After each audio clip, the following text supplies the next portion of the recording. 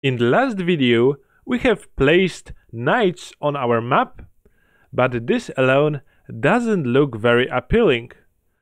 So what we will need to do now is to place obstacles on cells where our knight pieces could potentially move regarding the chess rules.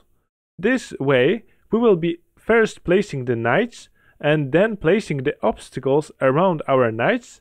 So this will add some structure to our randomness and also populate our map with more obstacles. So let's get to it. We need to go to scripts folder and open our candidate map class. So let's slide down and look for our randomly place knights. Here it is. And below it, let's create private void, and the method will be called place obstacles for this knight.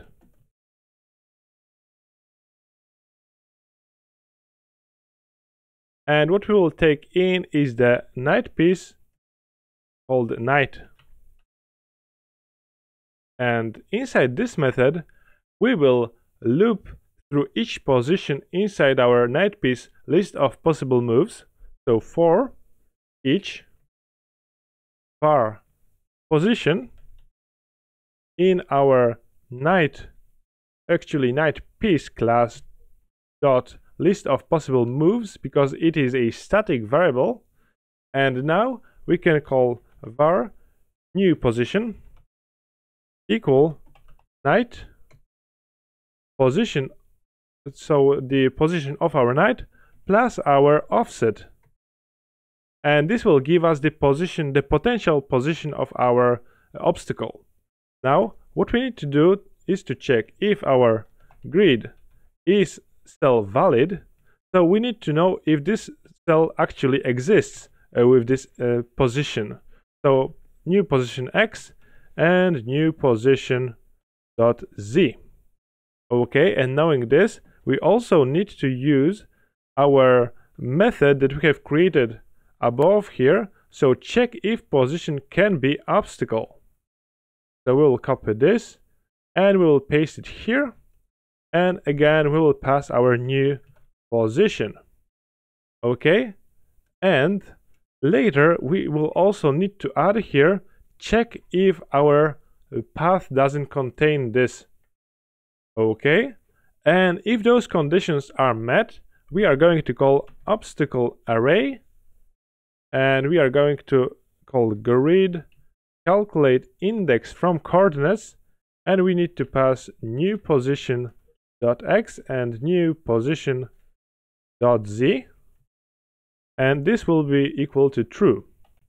So we are going to place our obstacle in this position in our obstacles array.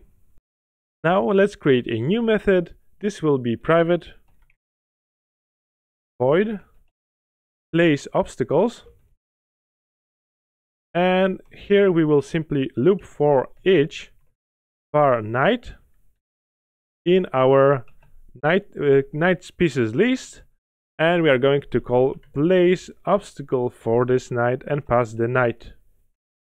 Great. So this will loop through each knight in our knight pieces list and place for it its obstacles.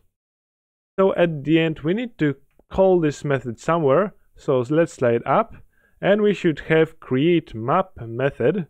So after randomly placing the knights, we will place our obstacles as well.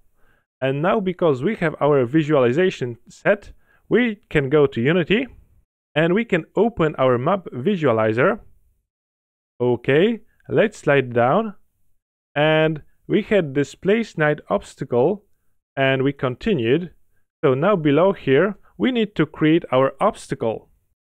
So what we can do is call create indicator, and we will pass position on a grid, color white, and primitive type dot cube. So as I said before, the knights will be red and their obstacles will be white. So let's save it, let's go back to Unity, and now we should be able to run the game. And as you can see, our obstacles are being placed, and now it starts looking like a map. So there are some obstacles generated.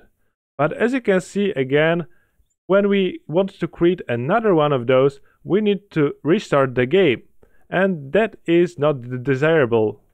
So to make testing easier, we will generate the map using a button from the inspector, and that we will implement in the next video.